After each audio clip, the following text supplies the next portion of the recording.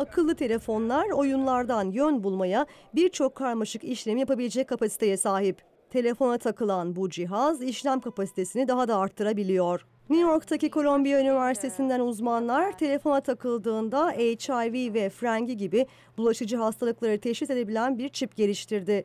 Profesör Sam Sia biyomedikal mühendis. Profesör Sia özellikle Afrika'nın kırsal bölgelerindeki hamile kadınların bu teknolojiden faydalanabileceğini söylüyor. Bu hastalar kolayca teşhis edilebilme fırsatı sayesinde tedavi görebilir. Bebekleri de sağlıklı bir şekilde dünyaya gelebilir. O nedenle bu teknoloji onlar için ölüm kalım anlamına geliyor.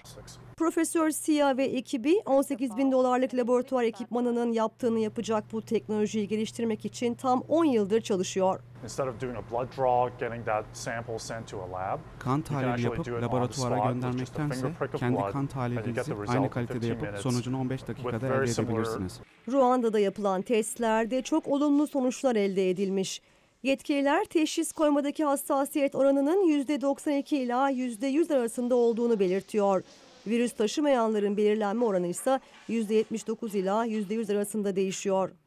Profesör Sia telefona takılan bu çipin sadece HIV gibi hastalıkların teşhisinde kullanımıyla sınırlı olmadığını belirtiyor.